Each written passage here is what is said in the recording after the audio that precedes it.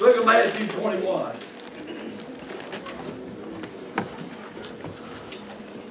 Appreciate the church this morning. Wonderful. It's been for weeks now that we would come in one mind and one accord. The greatest thing we can have on our mind when we come to the house of the Lord is to glorify His precious name. To have a desire that if someone is struggling, we may help them. That we won't put them down, but we may help them to get out of their struggle. And I never want to be guilty of saying, well, they shouldn't be bringing that to the Lord. If I think they shouldn't be bringing it to the Lord, it's something that maybe that we wouldn't think is what you should bring to the Lord. Now I'm going to pray for them, but they bring the right thing to the Lord. Either way, I'm going to pray. And from my heart desire is that we learn of the Lord. And so the month of February, I want you to just come to church every service and have one thing on mind, to see someone helped, blessed, saved, comforted, whatever. There's nothing else that's really important. The bills are okay. We got the money to pay for them, so you don't, you know. And the church is comfortable. We got carpet, we got pews, and we have all of this. And just had one thing on mind that God will bless. So do it in the month of February. That's only 28 days, and we're already 3 days into it. So you don't even have to be good near as long. Just, just the shortest month. Just one thing in mind. Because how the devil conquers and divides is when we get other things in mind and something becomes more important than the saving grace of Jesus Christ. I want to see people grow and strengthen. I want to see the church to grow and be strengthened. I want to come and be a wonderful place to be this morning. Just come to worship the Lord and feel the power of the Holy Spirit. And people come to pray and people come to cast their cares upon Him. And the Bible tells us, cast your cares. What may be a care for you may not be a care for me, but it's a care for you. Therefore, I care. Therefore, also, most of all, He cares. So we appreciate it. Matthew 21, beginning at verse 1. Matthew 21, beginning at verse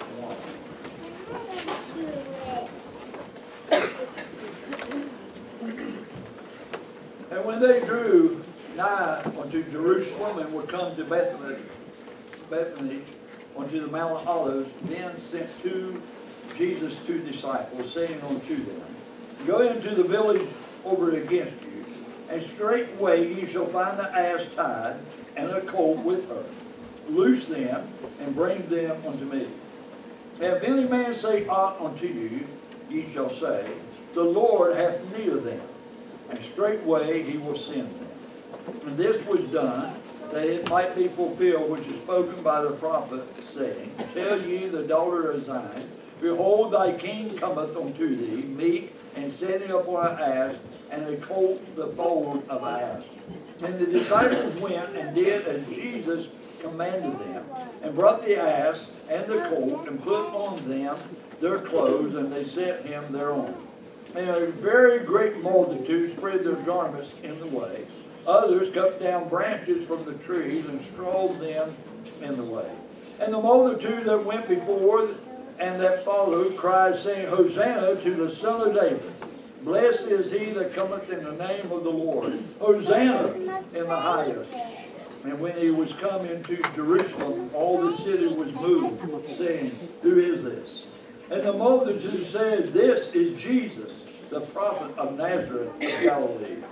And the Jews went into the temple and Jesus went into the temple of God, and cast out all them that sold and brought in the temple, and overthrew the tables of the money changers and the seats of them that sold doves.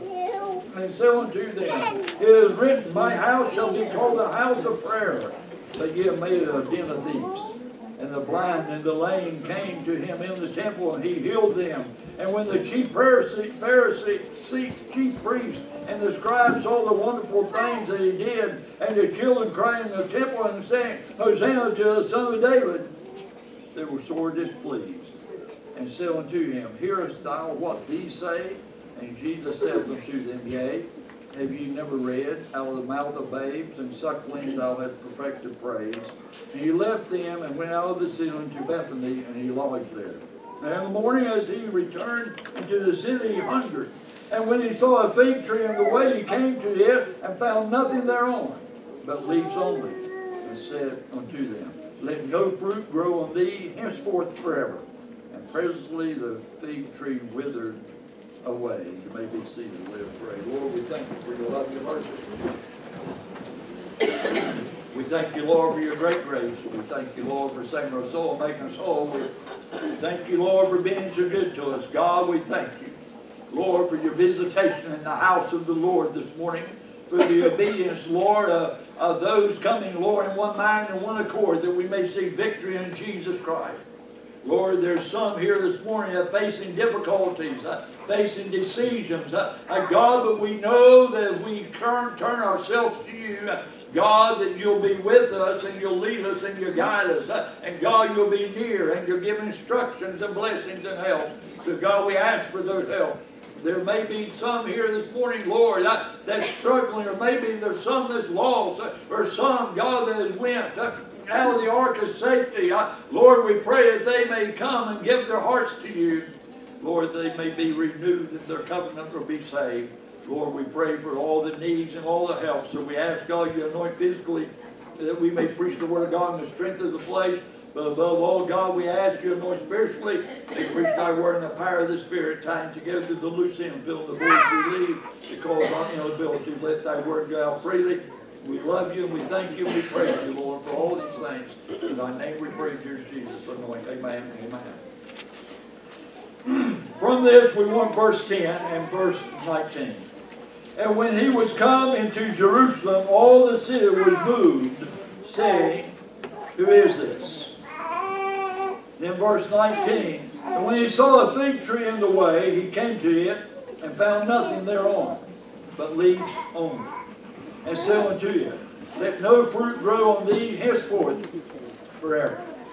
And presently the fig tree withered away. The whole tree become as a stick. You might as well say you're just completely dead. So why would Jesus do this when you study the Bible?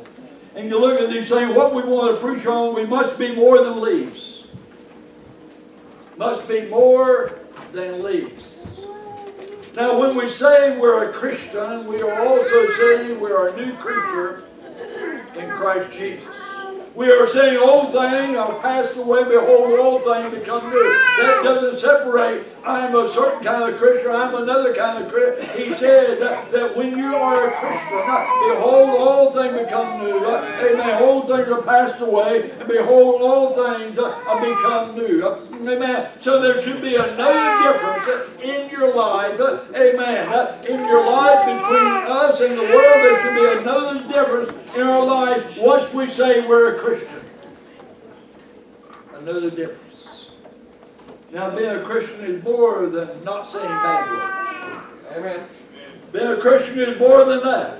And if you're a Christian, you're saying bad words, don't do it in front of me, because sure is rubbing my confidence in you. You say, well, I always say it when I get angry. I say, great, you only steal when you're tempted.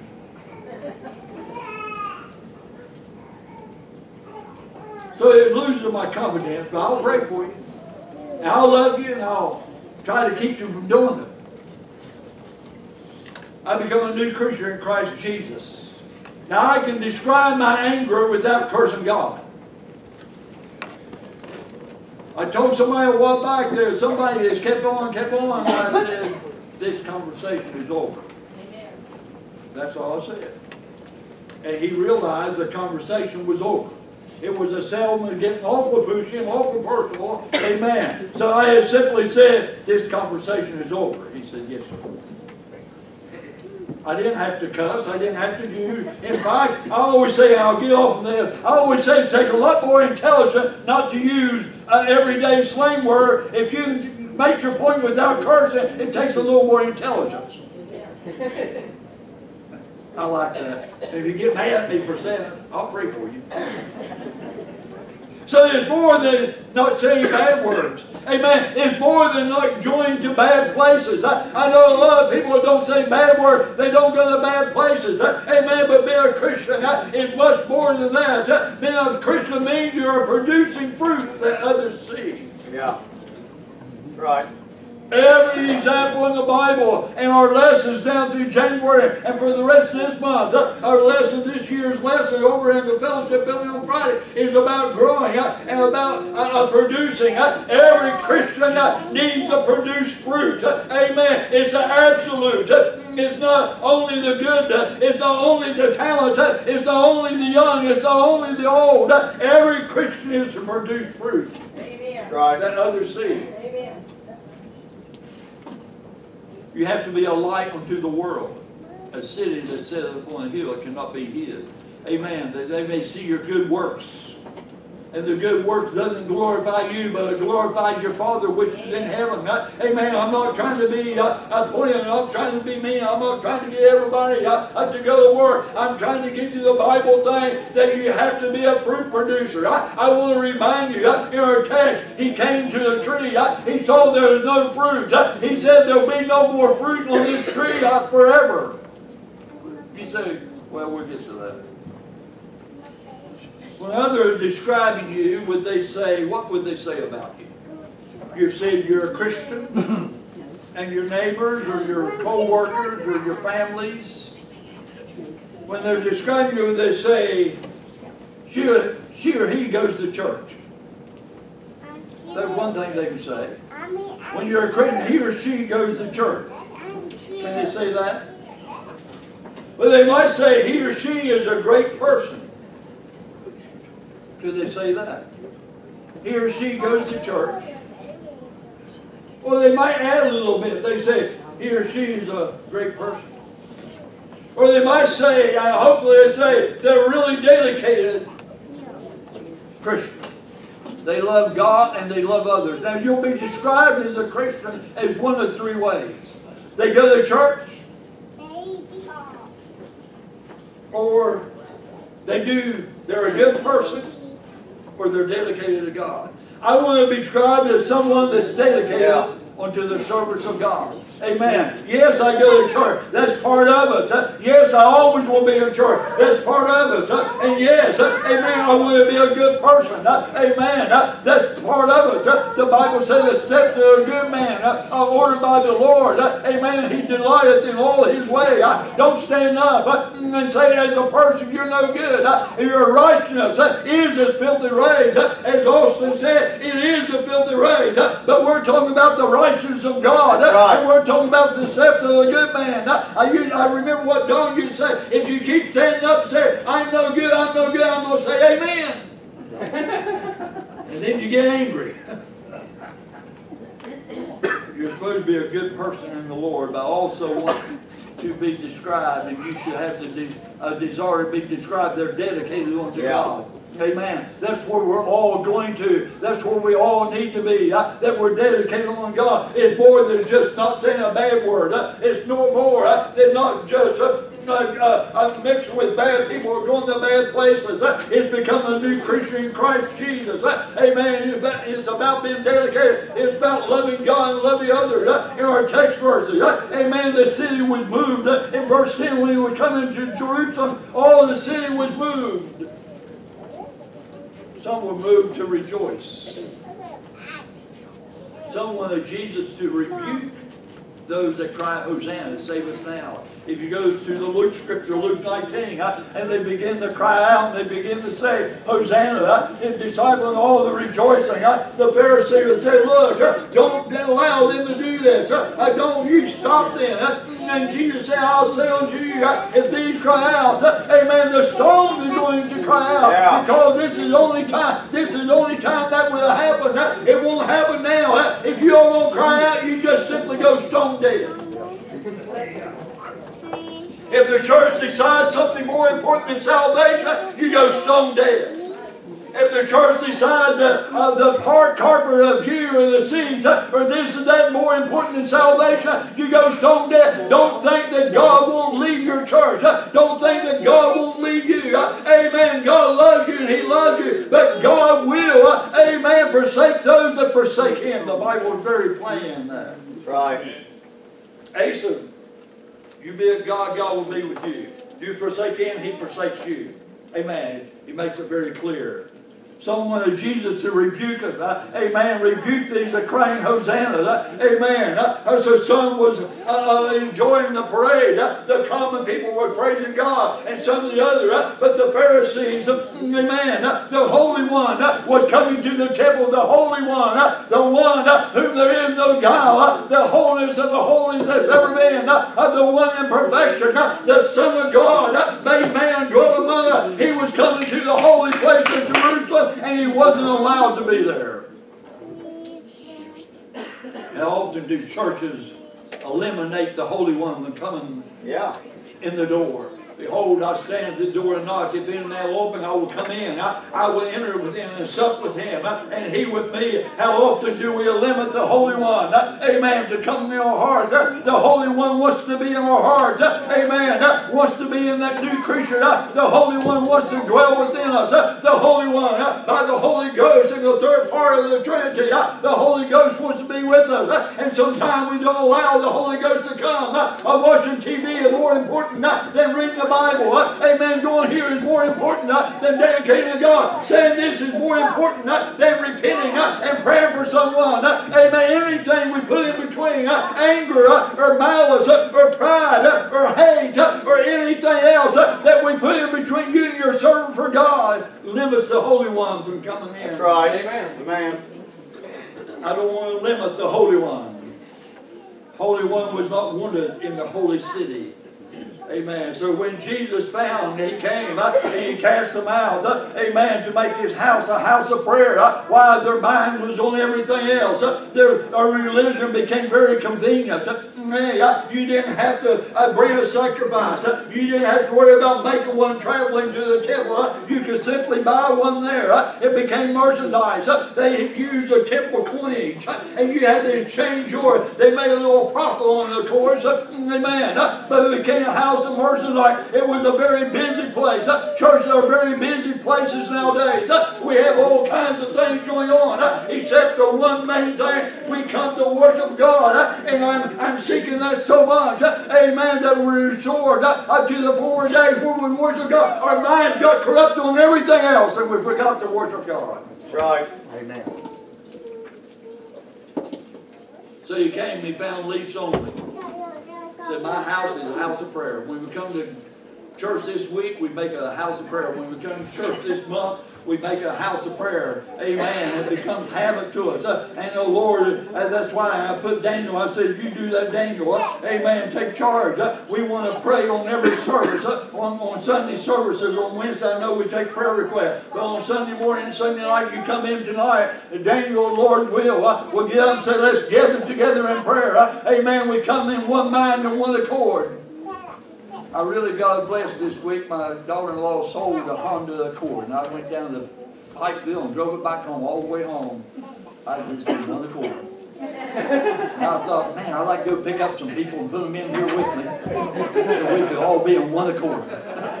Amen. You all want to ride? I still got it. I have it in the house. I ain't gave it to my brother-in-law. He bought it. But I got an Accord. Anybody know who want an Accord with me? Give me a call. I'll come pick you up today. One mind and one accord. So Jesus found leaves only. No fruit.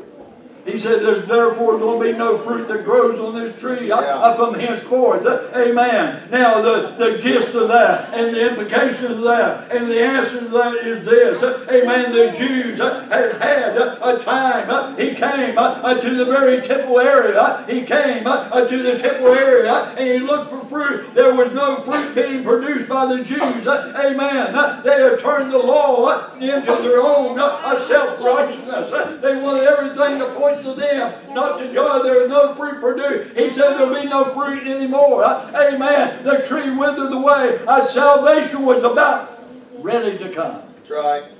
To all. He came unto his own, and his own received it not. Don't let your church or your life produce only leaves. Sometimes in Christian life, the only thing you have, I'm a Christian, and you have leaves. But there's no fruit. Now, everything the Bible says, you must produce fruit. Good seed and good ground has but one option. It produces fruit. Amen. That's the only option there is. Amen. The fruit, he said, if you don't have fruit, I am the vine, you are the branches. If you don't have fruit, I'll cut it down. Amen. And he talks about abide. He does all this. You produce no fruit. The four conditions of fruit in John 15, no fruit. And no fruit, he said, you're cut down. Everything the Bible says, if you have leaves only, you're not going to make it. Amen. You're not going to make it to heaven because you go to church. As the man said, I'm a farmer. I went to the barn every day for the last 60 years. Every day I went to the barn to feed the cattle.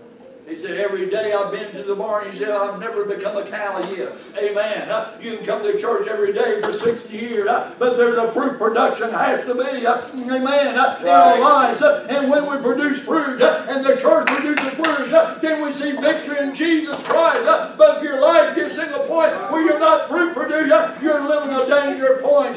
Here came. This is right before the crucifixion. Right before you're going to the cross. The very last days of his life. He said, you'll produce fruit. This tree will produce fruit no more. The Jews had their chance. They had their chance.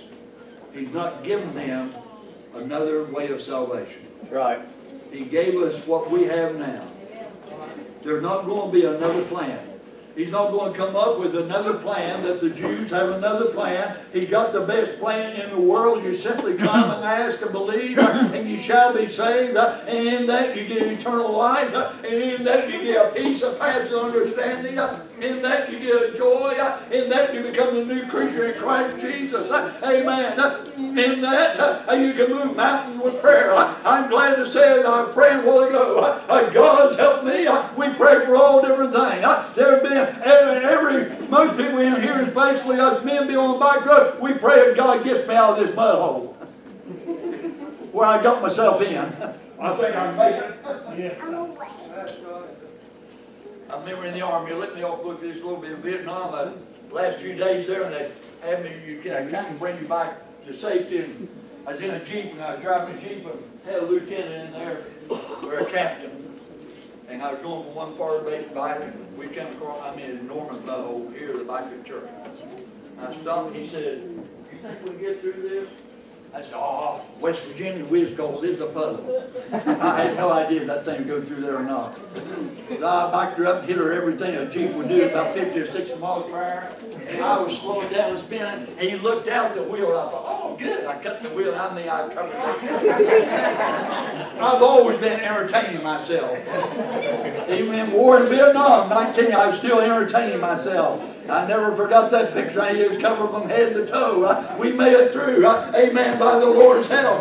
We made it through. I've asked God to get me up a hill. Amen. Have you ever asked God to get you uphill? I also have asked God to get me down the hill. Amen. Keep me safe going downhill. It's weary going up here. It's sometimes I'd rather try to go uphill than I would downhill in slick roads.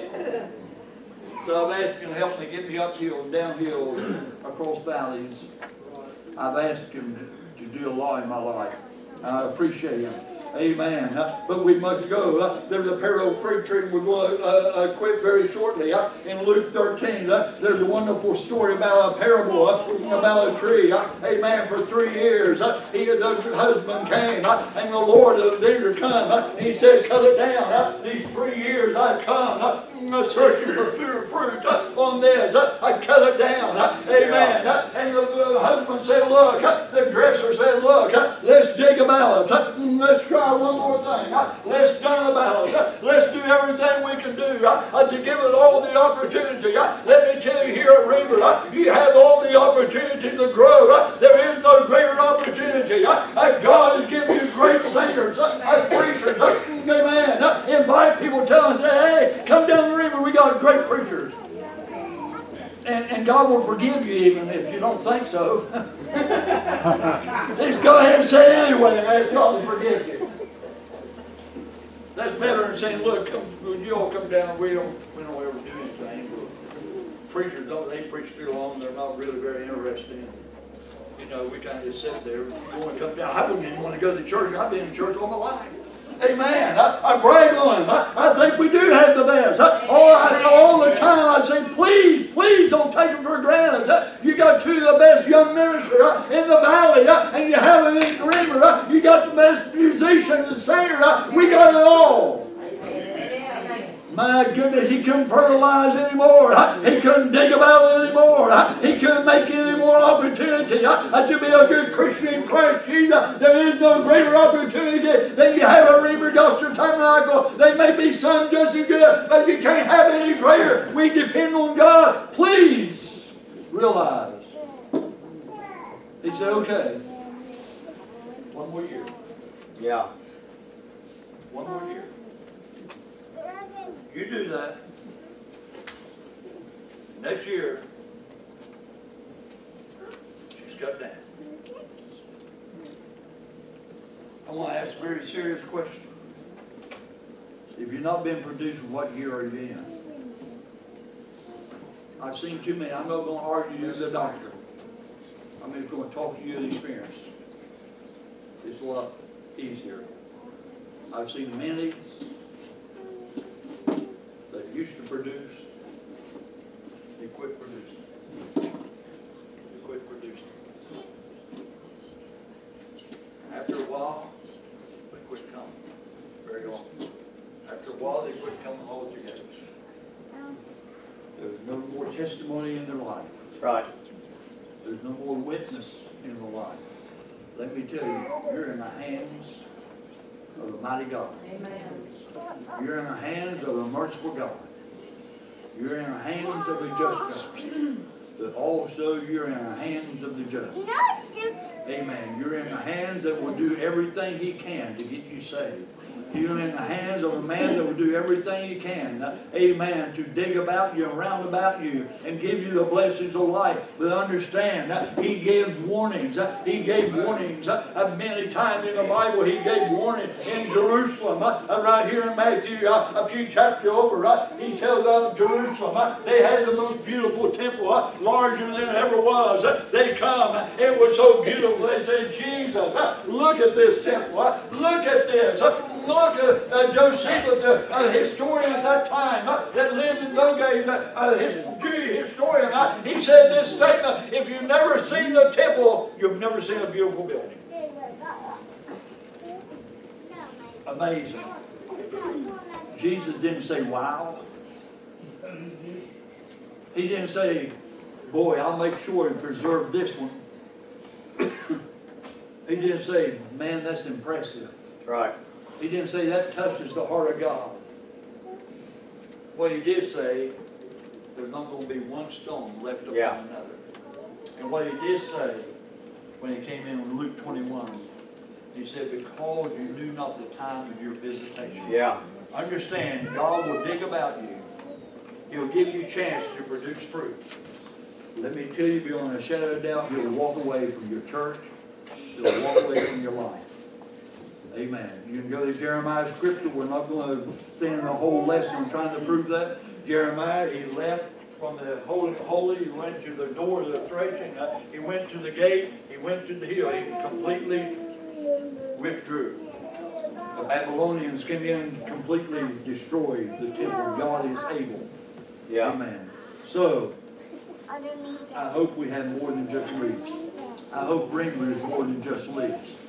I've seen people in churches sometimes shout, but it's very shallow. I've seen some churches shout, and it's very predominant, I mean powerful. Some people shout, just leaves only. I've seen some Christians in their life, all they do is produce leaves. We have to produce fruit. Let us pray. Lord, we thank you, we love you. We pray, God, that you take the message and apply it to our hearts. We love you. And Lord, let us be more than just the leaf producers. Lord, everything in the Bible says we must produce fruit. And Lord, we pray if there's some here that's in the second year, or the third year, that God is not producing. But understand, Lord, you sent preachers, and you sent messengers, and you sent singers, and you sent Christians, and God, you made a great place to come and assemble together. God, you sent preachers that preach the truth. We pray, God, that they may realize, hey, I better get with them. The Lord's going to Help me down if I don't produce. I'm going to have to produce some fruit. In thy name we ask, dear Jesus. Amen.